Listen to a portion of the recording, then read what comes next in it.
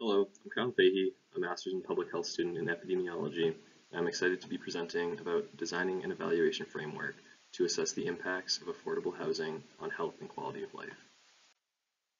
Housing is one of the top issues in Lawrence, emphasized by the majority of respondents to the Greater Lawrence Community Health Survey, identifying more affordable housing as the #1 way to improve their community. When compared to Massachusetts and Essex County rates, Lawrence has significantly lower rates of individuals who are homeowners, nearly double the rate of individuals who rent. Additionally, a greater share of Lawrence residents experience housing cost burden, which is when over 30% of a household's income is spent on rent or mortgage.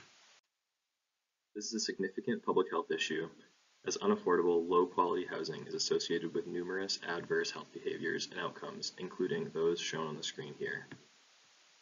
This is why well-designed evaluations of affordable housing are needed in order to show their benefits and inform plans for future housing projects. Mass Lowell is working with Lawrence Community Works and other community partners to evaluate this new comprehensive housing project that follows their previously established theory of change focused on establishing strong systems, people, and places in Lawrence.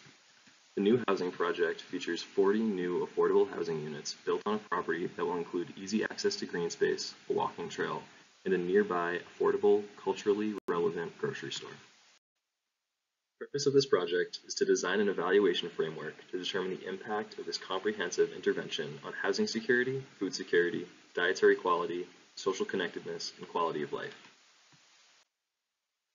Over 900 individuals applied for the housing, and applications were then screened based on eligibility criteria like household size and income.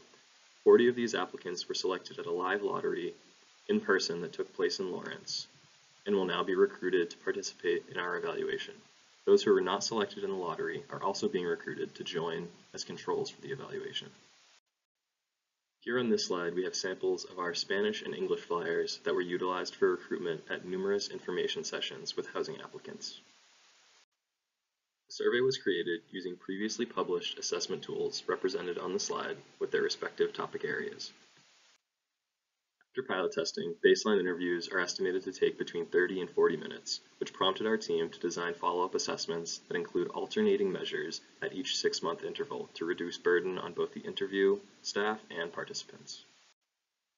Next steps are focused on working with members of our team to translate and pilot test the survey materials in Spanish and create an online database for translated surveys.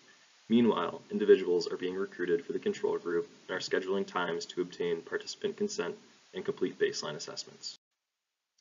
I would like to thank my faculty mentor, Dr. Noel, and other collaborators for their help on this project.